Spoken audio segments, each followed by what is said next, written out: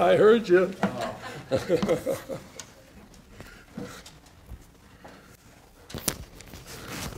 Well, you know, I really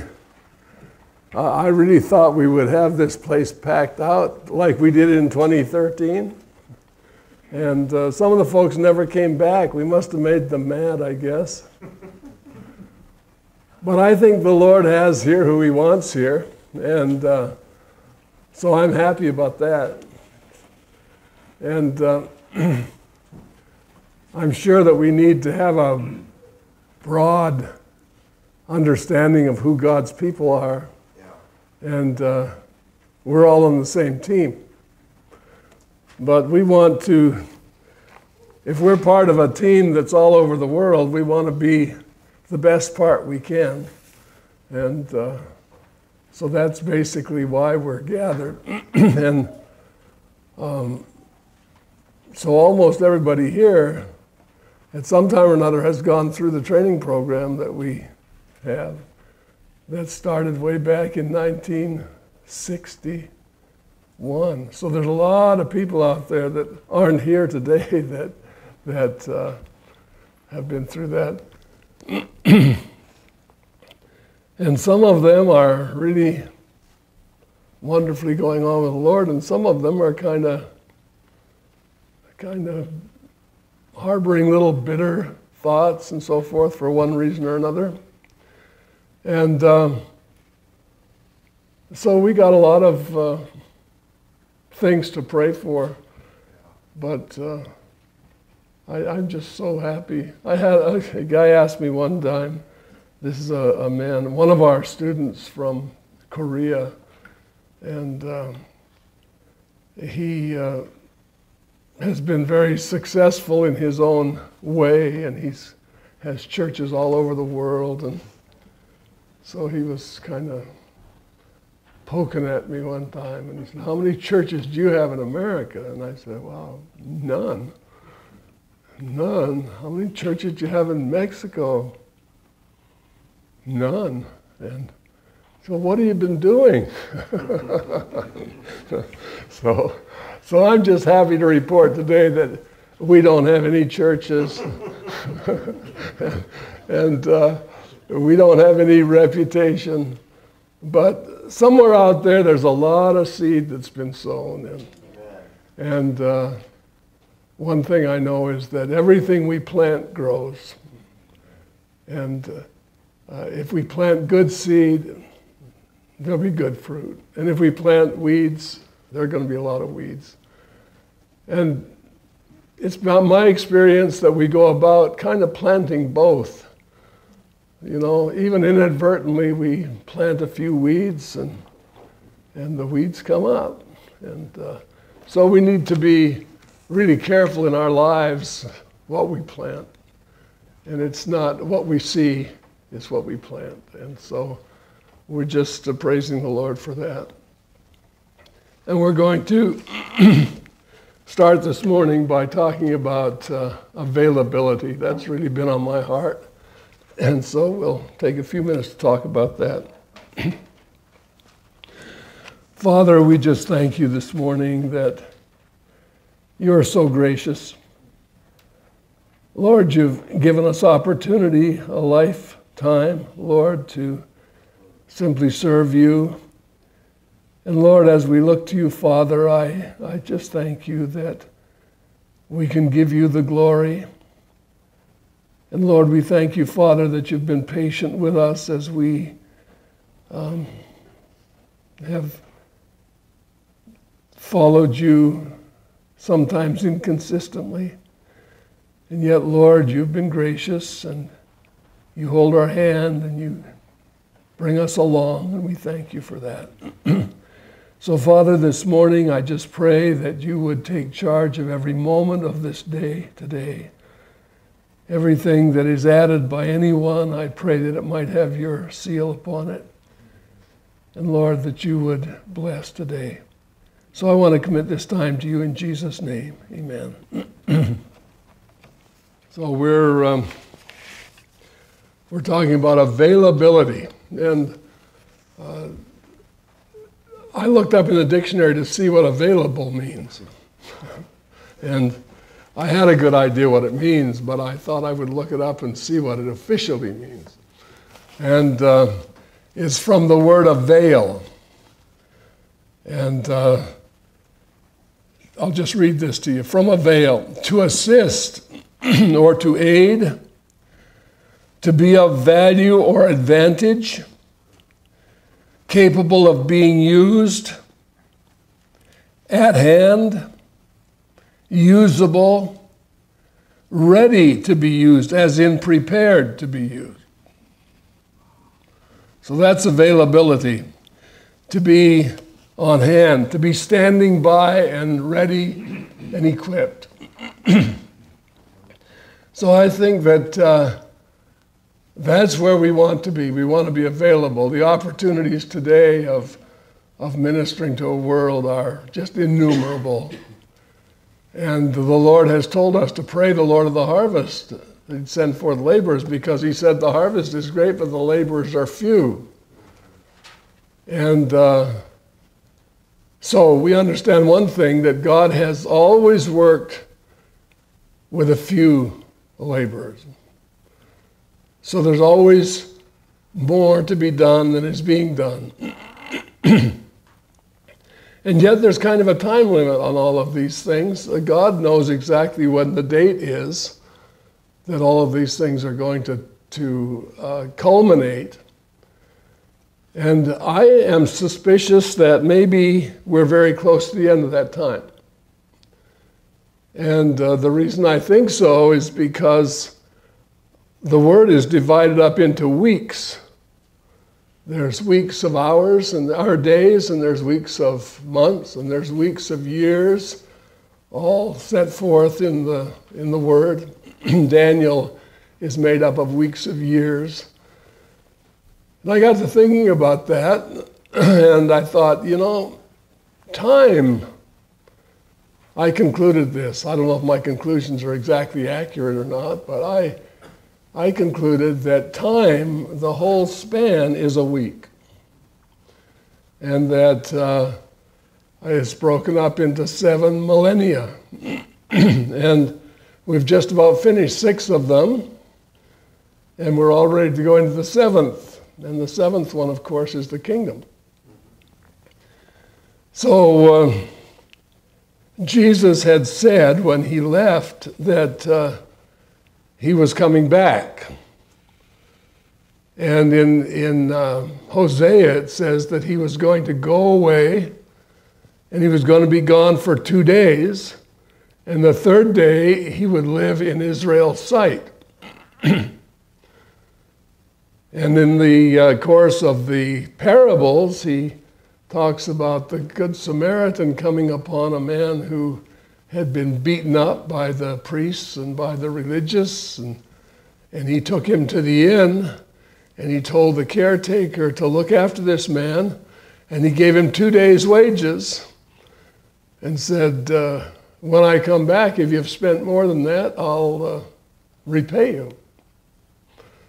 And looking at all of those things, I came to a conclusion. I think it's probably accurate, but maybe I don't want to say that I know a date, because I don't. But I know an approximation, I think. And I think that if the Lord comes back exactly 2,000 years after he left, that's pretty soon. That's pretty soon. So I'm going with that. I don't know if that's good doctrine or not, but I know that we're ready, and I'm planning to maybe see the Lord as old as I am. Maybe I'll be still here when he comes, and I'm looking forward to that.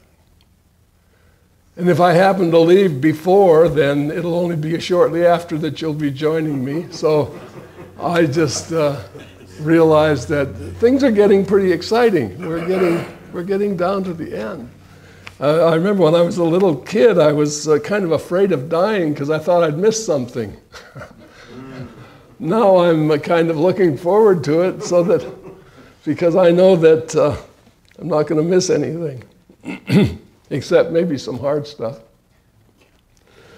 So, well, Lord, we just pray that you'll direct our speech. Okay, so in general, we're just one body. And I know there's a lot of competition out there between ministries, but we don't want to be involved in that. We're one body, and that body is all over the world. And we have one general calling. Corporately, we have one general calling. We don't have to wonder what that is. It's laid out very clearly in the 12th chapter of Romans. He says, I beseech you therefore, brethren, by the mercies of God, that ye present your bodies a living sacrifice, holy, acceptable unto God, which is your reasonable service. And be not conformed to this world, but be ye transformed by the renewing of your minds for this purpose, that you may prove or demonstrate to the whole world what is that good and acceptable and perfect will of God. Amen. Okay, that's the only thing we have to do. There's nothing else in the world that we have to do or should be distracted from that. We are to demonstrate what is the good and perfect, acceptable and perfect will of God. And so we know what our commission is. And what impresses me about that is Paul said, I beseech you. He didn't say, I command you. And all of those important things that demonstrate God to the world are not done by law. They're not done by commandment. They're done by the volition of the presenters. Brethren, I beseech you that you present your bodies a living sacrifice, holy, acceptable unto God. And the striking thing about that is, brethren, plural, I beseech you, plural, that's y'all. Yeah. Like they say in Texas, y'all. And if you're only talking to one person, or to more than one person, you say all y'all.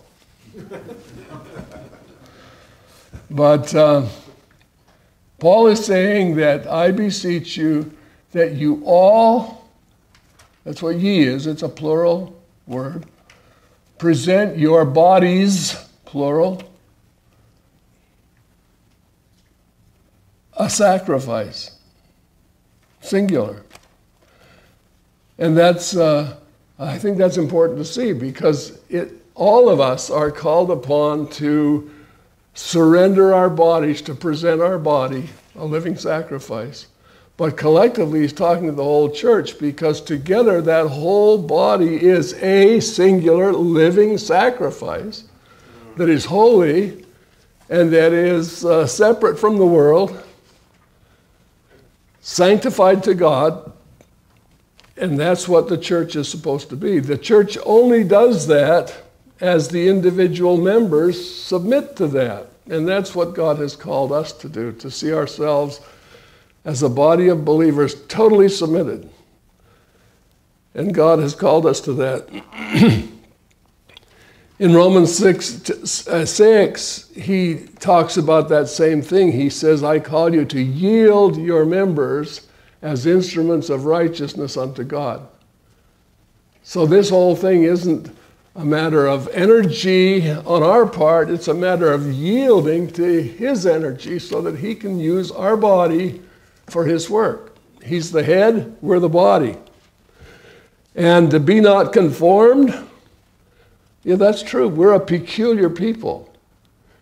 Peculiar people doesn't mean weird. It means separated. A singular people who are a singular object, peculiar to one owner. That's what that word peculiar means. So when we come to the place where we are divided, where we think somehow that we have a part in this world system, rather than being peculiarly his instrument and belonging only to him, that's where we begin to get all muddled up, because we get our agenda, his agenda, in competition with each other in our own hearts. And so there comes the confusion, and the susceptibility to all of the devastating things that Satan would throw at us. So, he said, be transformed by the renewing of your mind. And here's a verse that I memorized when I was first saved. One of the first verses I memorized. And yet recently I understood it. And I remember memorizing this, that if any man be in Christ, he's a new creature. Old things are passed away. Behold, all things are become new. Well, that's good poetry and it's good theology, but I didn't know what it meant. And I think we start to learn what it means. If we're a new creature, we're part of a new creation. And as I read Hebrews, I realize that everything new came because everything old is passing away. So the new and the old doesn't mingle. This is not like putting a patch on an old garment from a new garment. So, therefore, if any man be in Christ, he's a new creature. Well, so what? So old things have passed away. Really? Yeah, all things have become new. Wow, that's a new way of looking at everything, a new economy, a new world situation. Everything is different. And I think that's one of the things we don't grasp. So we keep running around as though we were the same old man trying to act like the new man. You ever done that? So here we are, we think we're sons of Adam trying to act like sons of God. And we're not. Adam died. Adam was put to death. You're not a son of Adam anymore. Now you're a son of God. Oh, wow. Not only that, the world has been dealt with and you're in a new economy. Well, how come we're just muddling along trying to apply all of the things of the new life to the old life? You can't do that. And as long as we're doing that, we're not available because we're still hooked up to a thing that simply becomes an interference to what God has called us to do. So, well, that should be obvious because the scripture says that when he created Adam, he created him in his image. And it never struck me for a long time what that meant either. That when Adam was created, he was the image of God. So, and I've said this so many times, because I'm becoming conscious that all of these beginnings affect everything that we do, everything that we are. And Adam wasn't like us. And so we recognize that if Adam wasn't like us, what was Adam like? Well, according to Genesis 1:26, he was like God. Wow. You know, I always had the idea, and I think I got this idea from preachers. I always got the idea that Adam was kind of a bumbling idiot back there that just kind of was, you know, making up his own mind, doing his own thing. And Adam was something that I didn't hold in very high esteem. And Jesus was the man. But when I begin to look at what the Bible says, I realize that what Adam was created to be was exactly what Jesus was. So if I said, what was Adam like? I would have to say, well, Adam was like Jesus. And he was like Jesus until he made that fatal decision under the deception of Satan to try to be like God. And I think, wow, Adam didn't understand who he was. Adam didn't understand that he was like God. And Satan came along and said, if you will eat of the tree of the knowledge of good and evil, you can be just like God without God. And so that was the deception. The deception was that you can be what God wants you to be if you'll just make yourself independent of God. And what happens then is everything, all the restrictions, all of the things that God would have us to be and do become bondage to us because they interfere with our own liberty, our own free will, our own agenda.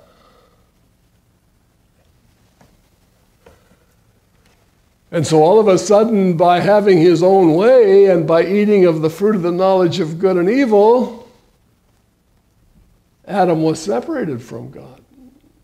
Adam became a competitor of God because Satan had convinced him that God was a competitor of him.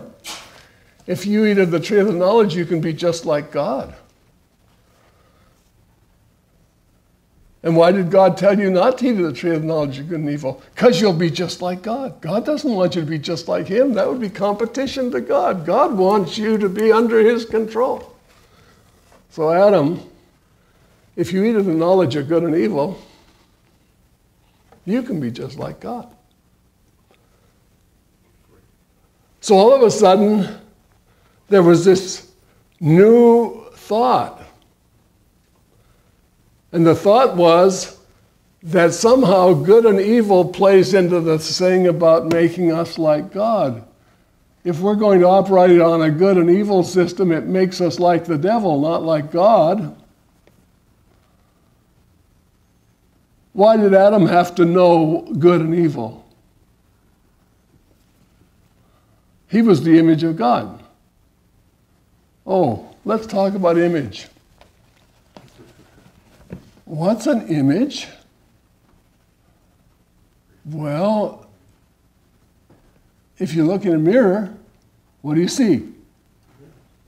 Well, some people say, well, I see myself. You don't see yourself.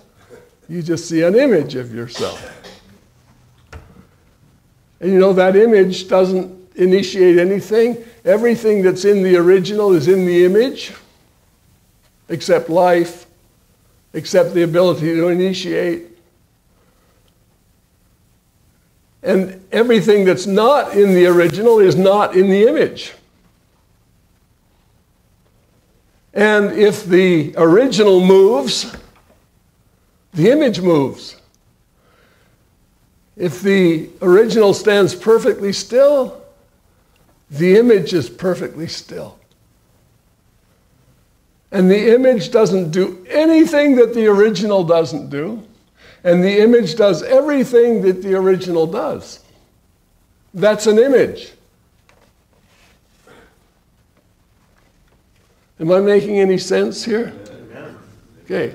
So when we look at the whole purpose for the creation of humanity, the purpose was to be the image of God. What if suddenly the image you're looking at had an agenda of its own and did something you didn't do? You know what your reaction would be? It would scare you to death. You'd leave the bathroom and run out of there.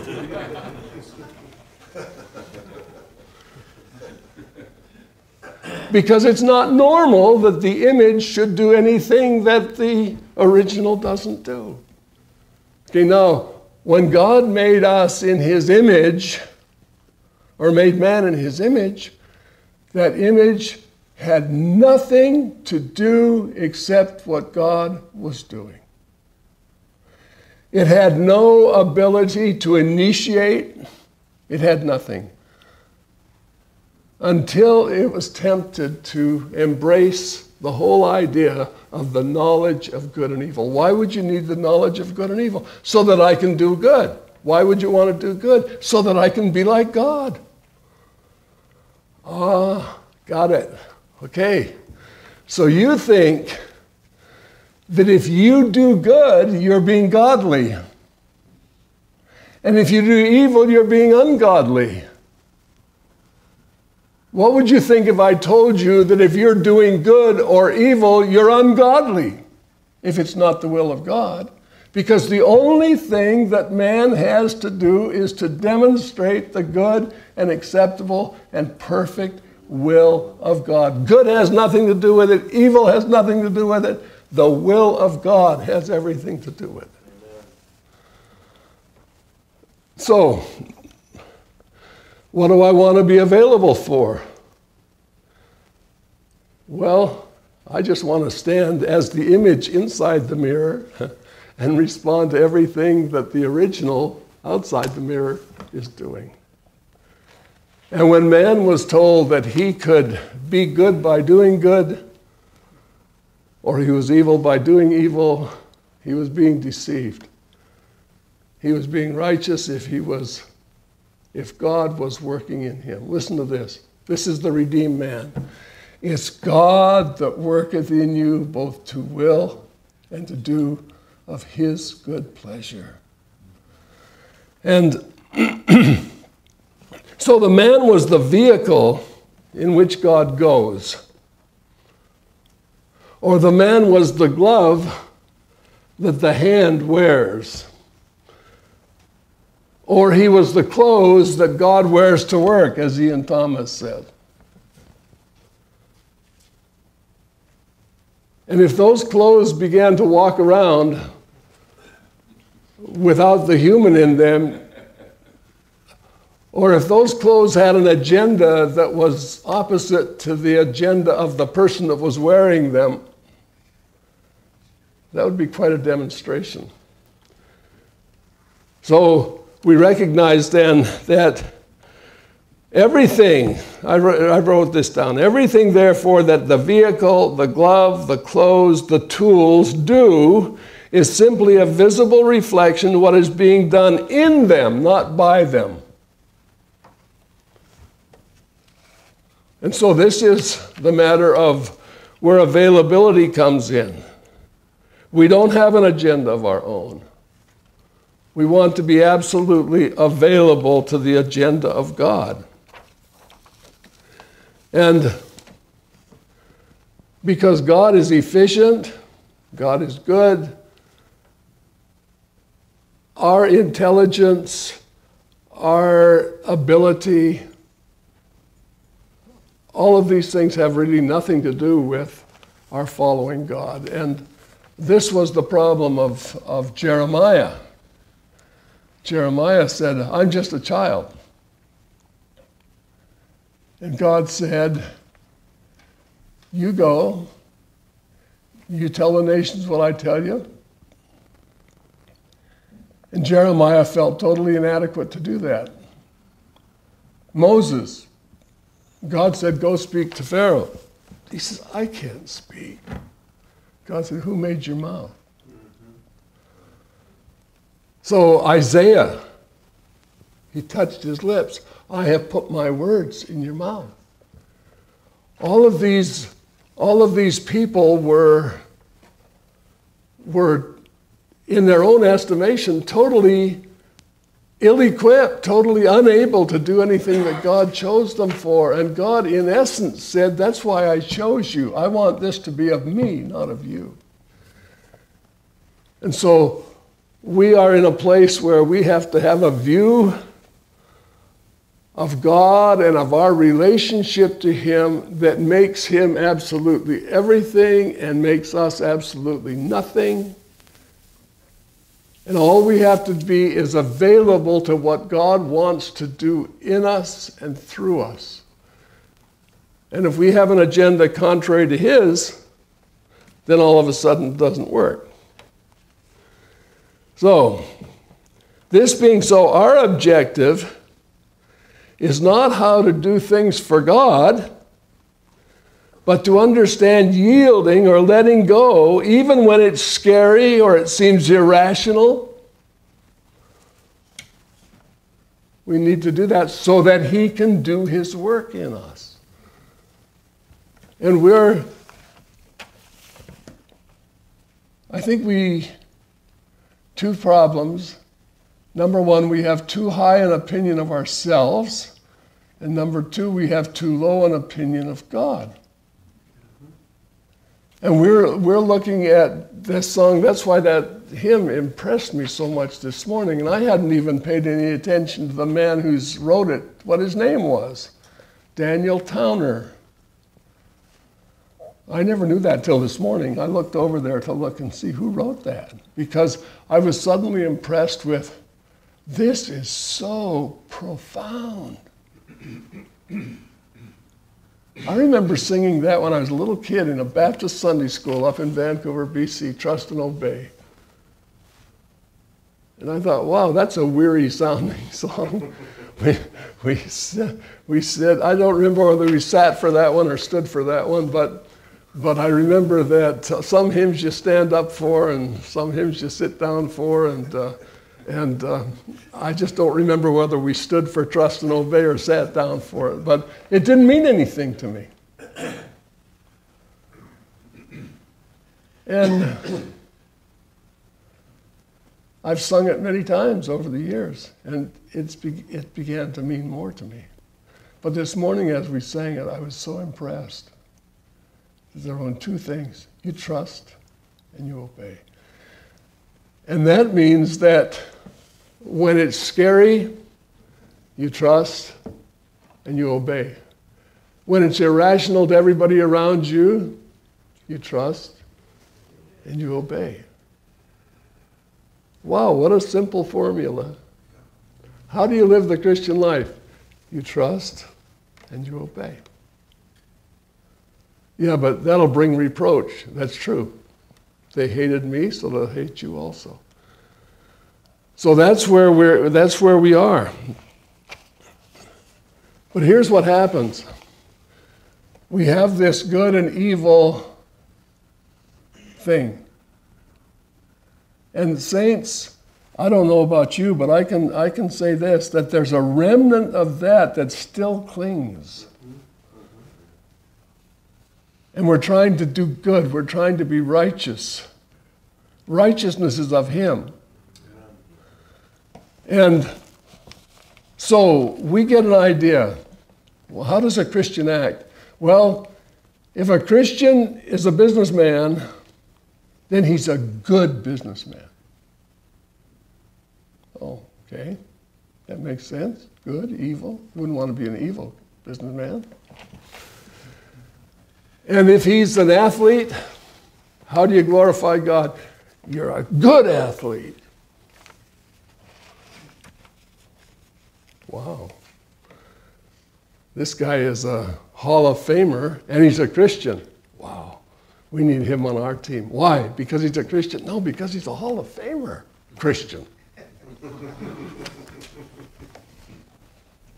So we've got this idea of good. You got to be good at it. Well, let me say something about that. To be good at something takes time. It takes practice. It takes energy. It takes concentration.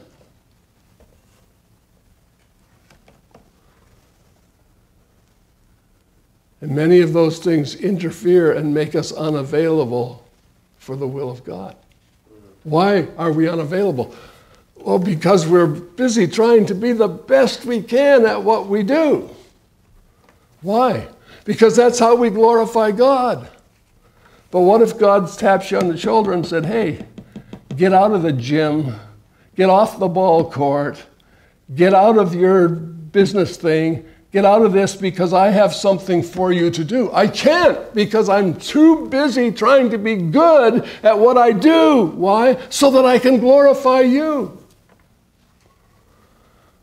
And God says, you know what? You don't glorify me at being good at something. You glorify me by demonstrating what is the good and acceptable and perfect will of God.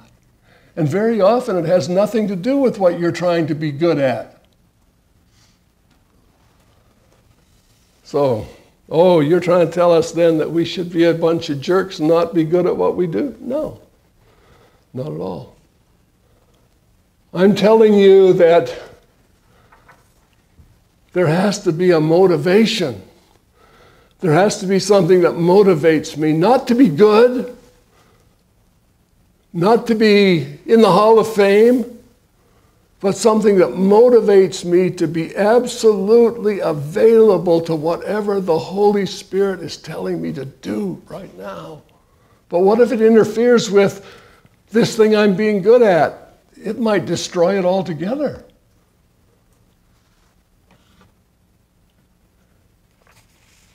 Saints, we've been taught over the years that we're supposed to find out God's agenda and then try to do it for Him. That's not how it works. This is a moment-by-moment walk with God, like the glove on the hand. It doesn't have its own agenda, like the clothes that God wears. They don't have their own agenda. God has the agenda. So, well, what about the thing we've been talking about here about God may tell some of us to go and He may tell some of us to stay?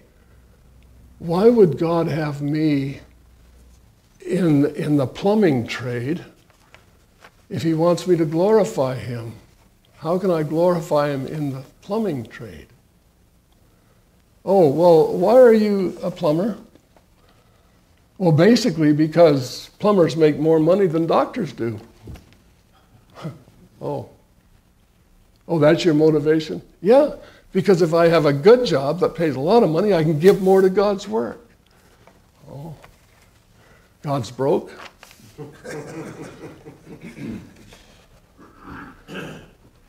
So we have all of these things that revolve around us that we think that are godly or righteous or that do the things that God wants done.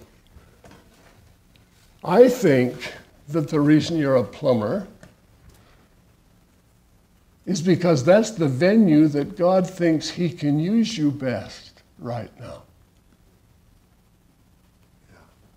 And why then am I in this plumbing job where my boss is so poor he pays me an inferior wage?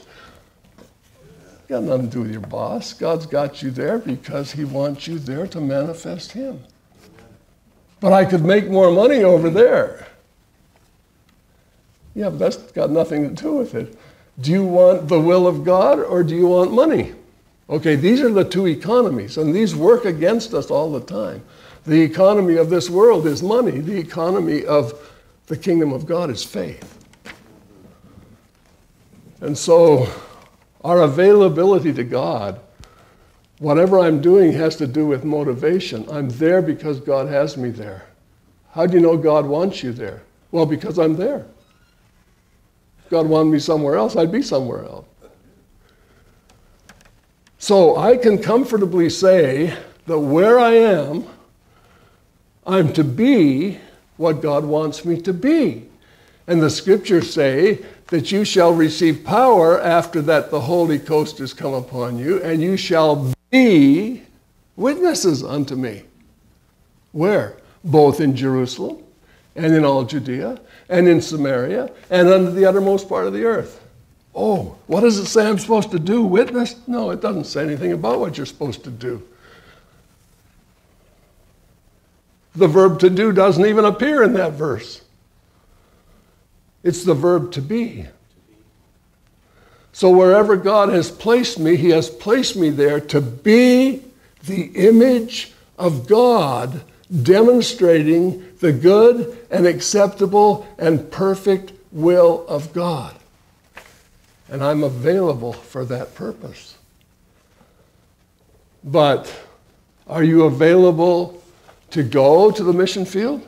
Well, of course, if I'm available to be the image of God, I'm available, as the song said this morning, to go where He wants me to go, to do what He wants me to do. But it all hinges on whether I'm being what He wants me to be. And if God is my employer, He can take me off of one venue and put me in another. He can take me from being a plumber in New Jersey to being a preacher of the gospel in Bangladesh. Same employer, same job, manifesting the image of God. And until we come to the place where we recognize that and realize that because God supplied for me to have an education in brain surgery, and He's placed me in Johns Hopkins Hospital where I make a lot of money, God's able to say, hey, brain surgeon, I'm going to send you off to the jungles of South America. And I want you to bury yourself among 25 Aborigines who've never heard the name of Jesus. Oh, but Lord, I'm important. You've given me a great position. Yeah, but you're only important as long as that's my will. But the instant you refuse to do my will, you're not important anymore. And when you go and bury yourself with those 25 Aborigines down in the jungle of South America, you'll be important because you'll be in the center of my will. Okay, so availability has to do with where we are and who we are, in where we are.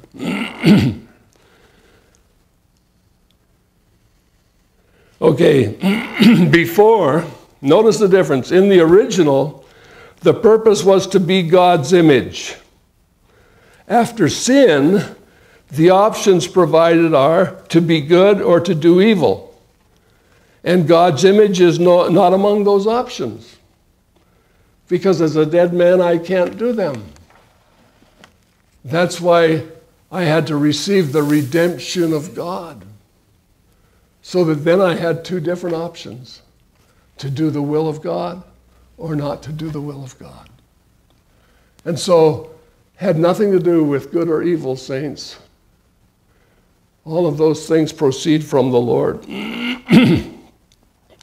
Okay, to be available now is the important thing. Really important for us now because we're living now.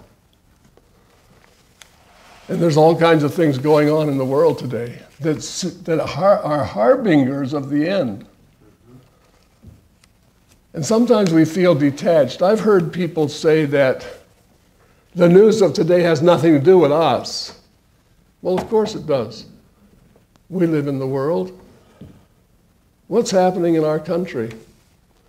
Well, the same thing that's happening in all third world countries all over the world.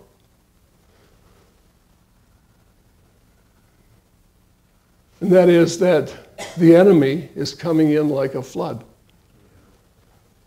And we see things on the news. We see, for example, I don't know if you heard this. I heard it publicly on the news, and it seems that some people never caught it. But the guy who just finished dispatching those 9 people, I think it was 9, in Roseburg, this wasn't just random shooting.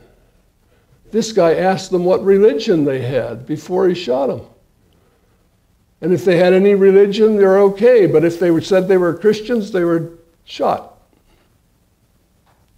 Did you hear that? Yeah. So this was a target at Christians. Now, where would a spirit like that come from in America? Well, I watch the news every night, and I see all of the faces of the poor crying children and the mothers. And that's what we're supposed to concentrate on, these poor people. We better open our doors and receive them because, look, they're babies and they're mothers. No, they're not. That's a front. I mean, they're innocent. I mean, I don't want to disparage that. But behind that whole thing is something far more sinister than that. Our government went in and destabilized the whole Middle East. Destabilized Egypt, destabilized Syria, destabilized Iraq, making deals with Iran. And then the people start flooding. Who starts flooding? Well, some families and thousands of young jihadists who are flooding Europe, flooding America, flooding Australia. Wow, what wonderful timing.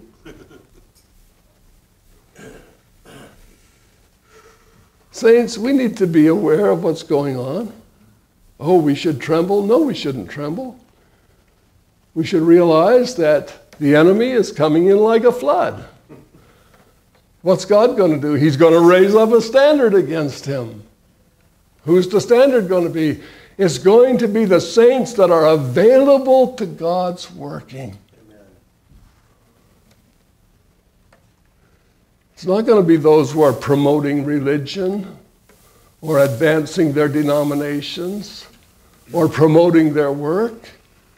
It's going to be those who are open to the good and acceptable and perfect will of God. It's going to be powerless people. It's going to be nobodies. It's going to be the despised and the hated. It's going to be those who have chosen to suffer the reproach of Christ rather than to enjoy the pleasures of sin for a season. It's going to be those of us saints who are available to the working of God. It's going to be those of us who are willing to be gloves and work clothes and tools that the master can either pick up or lay down at his discretion. God has called us, saints, to be available. Nothing's going to interfere with our available to God, whether it's our occupation, whether it's our sport, whether it's our fame, whether it's our finances. Nothing is going to stand in my heart in opposition to the present tense will of God. So I have nothing that I will cling to above what God is instructing me to do. It's God that works in me both to will and to do of his good pleasure. And saints, that's what availability is all about. And I have to come to the place where I know that my motive for being where I am, doing what I'm doing, earning what I'm earning, saying what I'm saying, being what I'm being, is strictly because I know it to be the will of God. I have no other motives. And when God says, it's time for you to put your tools in your box, to buy your ticket, to do whatever it is to do, I'm available. I'm totally available. God may tell me to stay where I am forever until the day I die. But if I'm staying where I am, it's because it's the will of God. And what I'm doing there is I'm demonstrating and manifesting the good and acceptable and perfect will of God, no matter what it costs me. This is what availability is all about. We know what's happening. The Bible said it was going to happen. The Bible told us, Paul told us, Peter told us, Jesus told us that all of the things that are happening today were going to happen. And the present conditions, economics, look at the economics of our country. I was told just the other day that, well, we're on the next bubble. And when this one pops, it's all over. I heard that from a businessman who isn't even a Christian, but he's able to observe the sky. Yeah. So, starting now, we don't want to be preoccupied with the things of the flesh. We don't want to be preoccupied with our comfort, our personal gain, our pleasure, our survival, etc. Here, listen to this verse. He that will save his life shall lose it. But he that will lose his life for my sake, the same shall save it. Now, I don't think we have to be great scholars of the English language to know the difference between will and shall, do we? Sometimes we just use those words interchangeably, but you can't do that, saints. Will means one thing, shall means something else. Will has to do with your will. If you will save your life, here's a promise. We love God's promises. You shall lose it. Shall is a predictive word.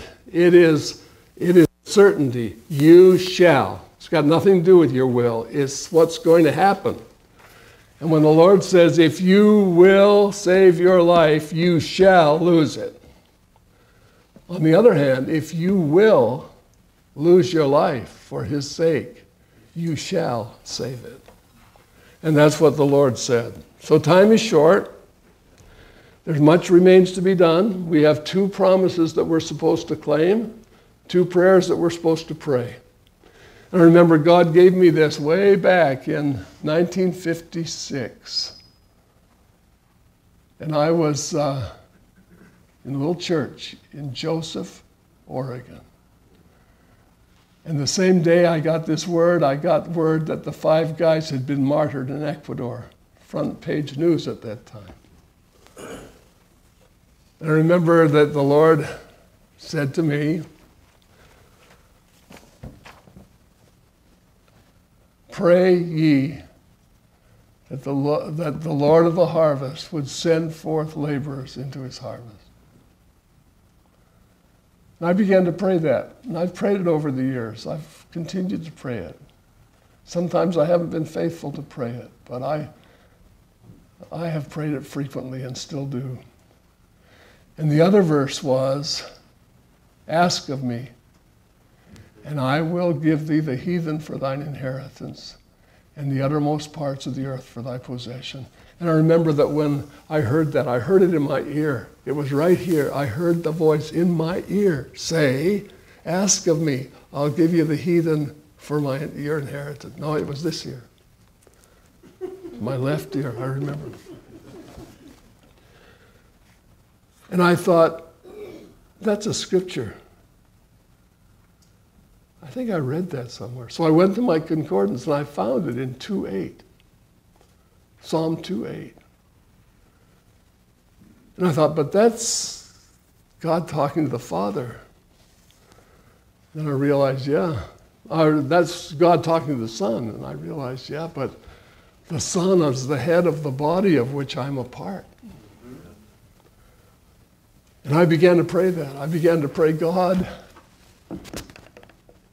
give us the heathen. Yeah. And I still pray that. And I believe God's answering prayer. I think there are probably millions of people all over the world praying that. And God's hearing it.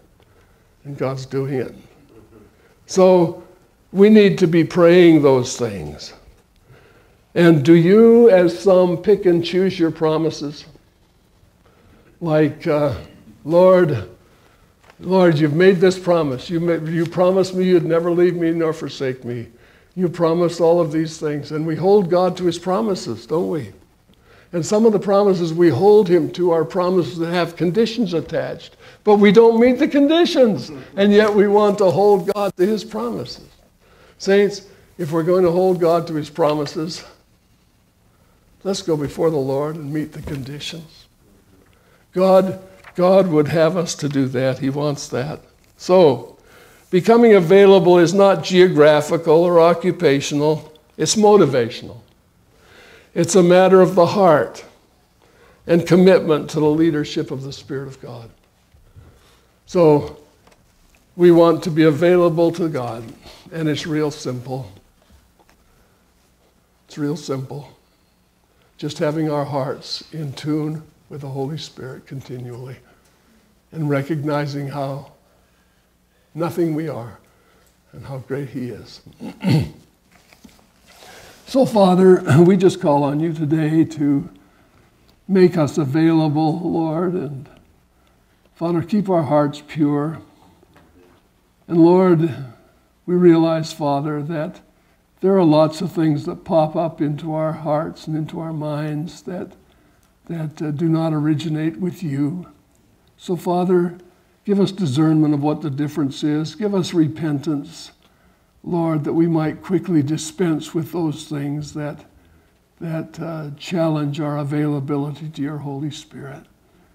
Lord, we just give this to you now. In Jesus' name, amen.